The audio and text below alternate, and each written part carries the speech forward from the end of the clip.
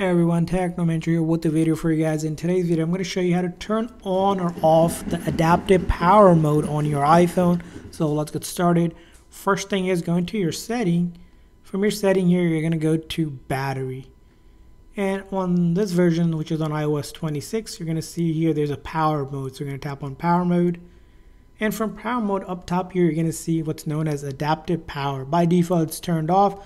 So if you want to turn it on, you can turn it on, which basically extends your battery life when basically it's at higher usage than normal by adjusting certain things and lowering brightness and some other activities.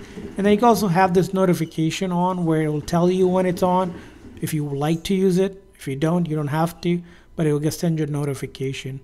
And if you ever want to turn it off, just come over and turn these two settings off and adaptive power will be turned off. So that's how you turn on or off the adaptive power on your iPhone. I hope this video was helpful. If so, please consider a like and subscribe button for more tips and tricks. We'll see you guys next time.